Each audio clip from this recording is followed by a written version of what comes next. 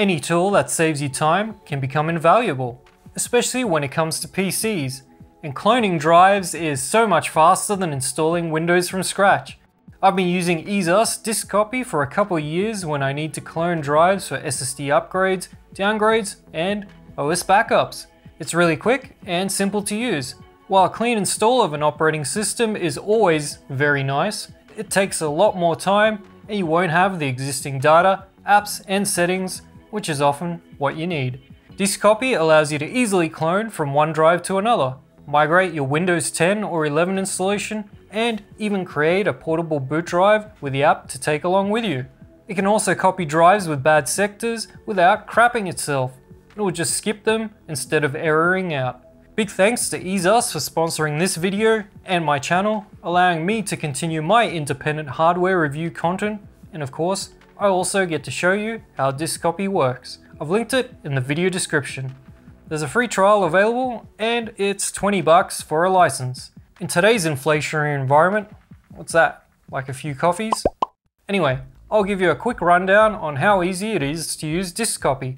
Run it to find a very straightforward interface, which was actually redesigned with the recently released version 6.0.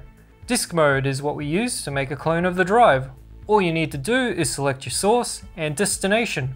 Disk Copy makes it real easy by showing the device name and details. You can see I'm going to clone the Ascent drive to a USB NVMe enclosure which has an SSD half the size.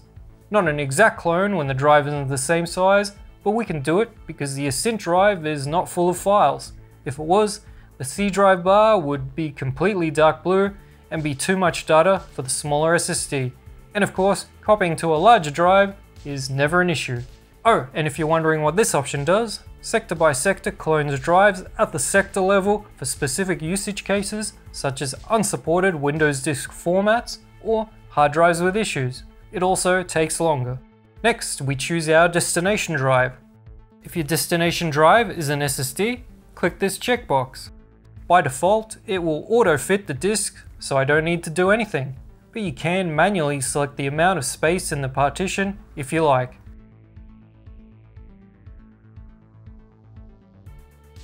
Hit proceed and let it do its thing.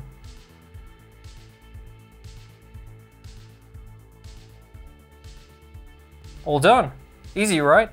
Partition Mode lets you choose individual partitions to copy over. Useful if, say, you only want the data from a Windows drive but not the recovery and boot partitions. So I can copy the C drive partition to the other storage drive and access the files, but it won't cause problems by being bootable.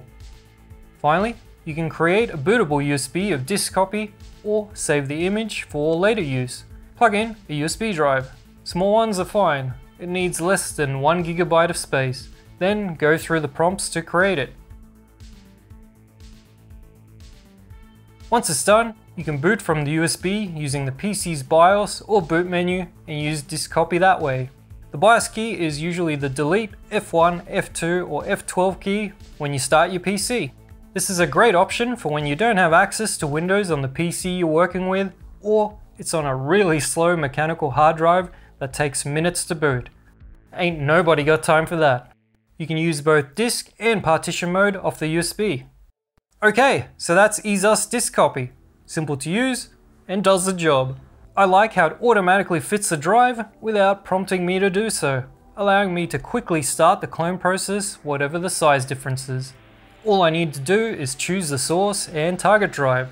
So if you're interested, find the link in the video description, and thanks again to EaseUS for sponsoring this channel and creating such easy to use software.